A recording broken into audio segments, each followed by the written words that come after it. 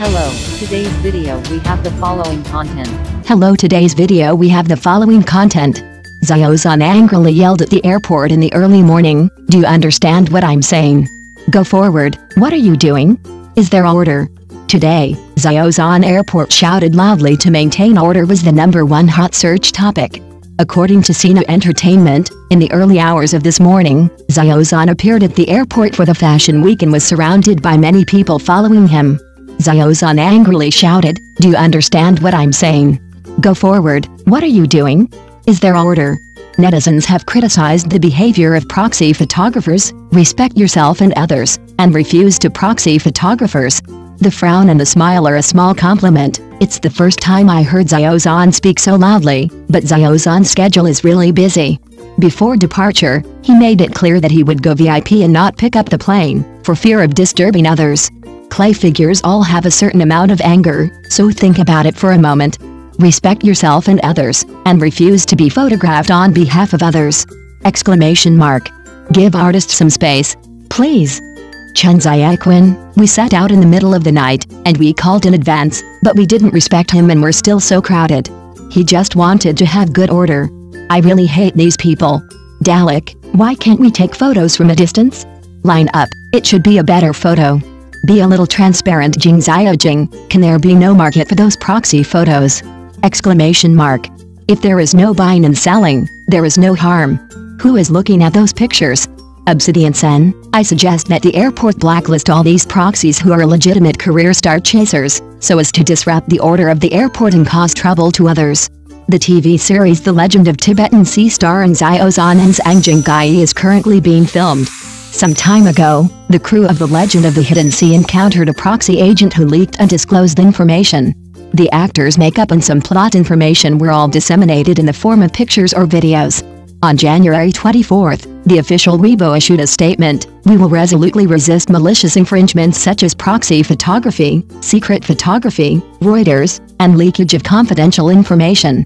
On February 20th, Xiao Zhan Studio issued a proposal stating that it does not approve or accept any containment or follow-up behavior that affects public order in the working environment.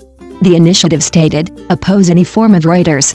Friends who support and respect actors, please do not do things like squatting on and off work, blocking entrances and exits, following filming, etc.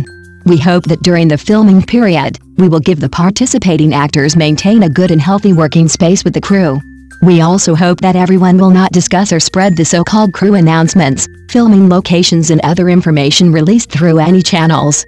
Effectively reduce meaningless attention and eliminate behaviors that interfere with the normal work of the crew. Later, Xiao Zhan also reposted, "Please stop squatting. I wear the same clothes to and from get off work every day. I don't need to waste time watching and affecting public order. Respect others and respect yourself."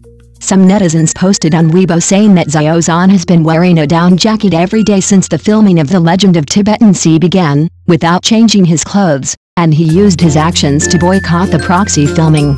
Many public figures have angrily criticized proxy photographers at the airport. Proxy photographers mostly refer to photographers on behalf of fans. They specialize in taking high-definition photos on occasions where celebrities appear and then sell them to fans or some companies. They are also called professional proxy photographers in the fan circle. Gradually, proxy bidding became a money-making activity for scalpers. In January this year, Wang Junke angrily criticized a proxy photographer at the airport, sparking heated discussions. At that time, Wang Junke chose a flight at nearly 3 o'clock in the morning, staggering the peak traffic period at the airport. But the scene was still chaotic.